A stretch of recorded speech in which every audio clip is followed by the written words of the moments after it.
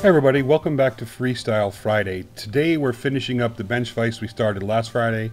We built the head last Friday, and now we're building the tail and the bars that slide in and out of the bench. And this is a quick peek at how it all works. So this is supposed to be really super fast, and I'm really happy with the way this build came out. So if you stick around to the end of the video, we'll talk more about it and show it off a little bit more. One of the first things I needed to do was route a groove in those bars that slide in and out of the bench, and this is going to accept some threaded rod that I use later in the build, and you'll see that here in a second. And I made that little custom plate Monday on Money Saving Monday, so if you haven't seen that video yet, go back and check it out. It just allows me to use my router as kind of a center finder and route grooves right down the center of a piece of wood. So after I got those grooves cut out, I glued the stanchions back to those bars. And again, if you hadn't seen last Friday's video, it won't make much sense, so I'd go check that out first. And then after the threaded rod was glued into those grooves, I needed to create this L plate. And the L plate is going to have two pieces, the top or the face, which is actually going to be the clamping face, and then the backside, which is going to be some hard maple, and that's going to sit on those threaded rods that we just glued into the bars that slide in and out. So now this needed to be pretty precise. Right here, this little system is going to keep this whole clamp nice and true and square to each other. So I took the time to make sure that when I glued this up, I clamped it well. I made sure that everything was really nice and square throughout the whole process. So I checked it before I clamped it, after I clamped it I checked it again, and after I took the clamps off I checked it again as well. Now once I had the unclamping done, I checked it again, and then I drilled out some pre-drilled some holes, and then put some screws in. Now those are pretty long screws. I used 2.5 inch long screws. Really wanted to get a good bite. Then came back with my sanding blocks and just cleaned up the sides a little bit. Now I put a spacer in the back there because these things are sitting on bolts. They're not, fastened right to the faceplate, so they tend to move a little bit. That way I could get this really nice straight shot when I was doing my layout. So I marked out on the back of the plate some grooves that I needed to cut, and this is going to match those threaded rods that we just installed, so this will actually sit over the top of them. It'll all come together and make sense here in a minute. And again, I used my router I made in Money Saving Monday that I added a little fence to it so I could get some real accurate grooves cut. That might start making sense now why I built that on Monday. So after I got those grooves cut, I set it on the system there, and just to make sure that it was going to slide nice and forth, back and forth really well. And it was a little tight, so I came back with a chisel and just opened it up just a little bit. I mean, we're talking a 32nd of an inch, so it wasn't very hard. I just used the chisel, took just a second. It's, a sharp chisel will go right through hard maple like butter, so it wasn't a big deal. Then after I had everything sliding nice and smooth back and forth on that threaded rod, I came back and I'm going to add these couplers here. These are threaded couplers, and I'm going to actually cut these in half the long way, and they're going to get set in the groove, and that's actually going to engage with the threaded rod when the clamp is in the stop position, and that is what will hold it in place.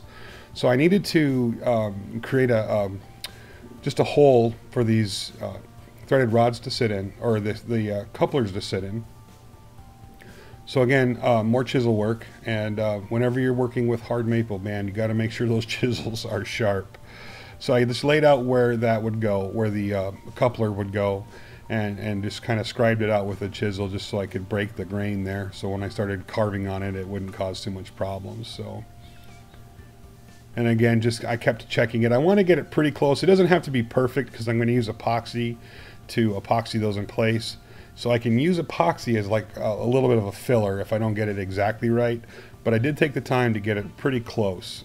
So I was watching the angles of the coupler as I was cutting the holes and just trying to keep it as close as possible.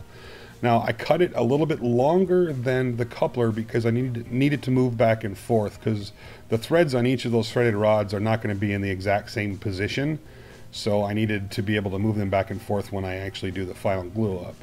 And then I came back and just cut the couplers in half, and I used the high ridge as kind of like a guide. I came down one side of the high ridge, and then after I had cut about halfway through, I added a bolt to that coupler so I could clamp it back up and not worrying about the bolt pinching as I cut through it. I would like to mention I did not have a guard on there, and whenever you're using those metal cutting discs, they can explode. It's very dangerous, so always do that at your own risk. It's always a much better idea to have the guard on. But I change out those cutting things so much, it's hard for me to leave a guard on. So after I got the holes all chiseled out, I filled those holes with epoxy and then put the couplers in, and then I set the clamp right where it's going to go, and that's going to line up everything. It's going to line up those couplers in those holes.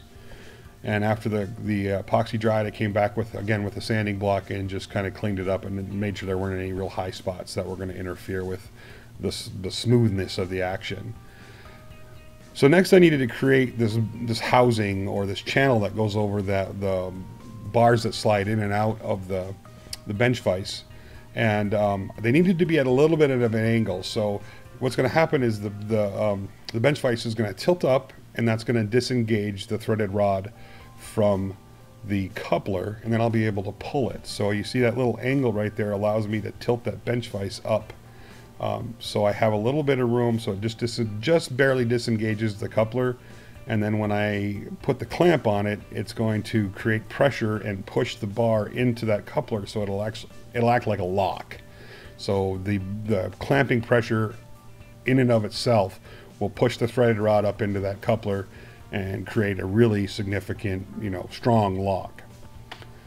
So after I did a little messing around, I figured out that I'd cut my angle a little bit wrong, so I added some spacers to the top of the bodies or the housing there, and I just used some CA gel to glue those on, and then took some hard maple and put a plate over the top of all this. This is just going to enclose those slides.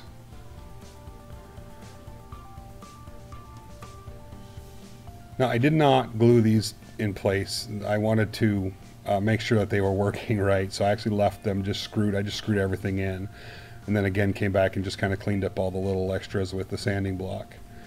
Now, that's pretty much the build. So I put a piece in, flipped it over, and clamped for the first time, and you can't hear me off. I'm actually doing a woohoo and a hooray, and the clamping power on this was just awesome. So I was really, really happy with the results, and I think I turned the camera off and did like a little dance, ran around the shop a couple of times. So I was pretty happy with the results.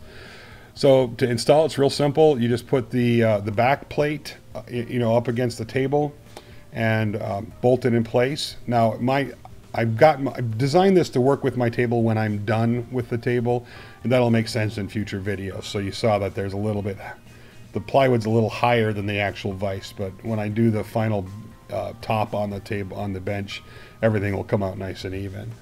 So after putting the face plate back together, I waxed the runners a little bit and then put it in place and gave it a go. So again, what happens, you just put, when you put pressure on, it tilts that whole vise or head of the vise down, which pushes that threaded rod up into those couplers that we carved in, and that creates this really significant lock. So I went through and I was, just clamping all these different pieces down, and I got to tell you, super happy with this build.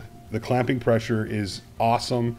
In fact, I broke my vise already from too much clamping pressure, but I'll fix that, and I'll talk more about that in my director's cut video, which will be on my other channel. Links will be in the description box below if you'd want to see that. So thank you very much for watching.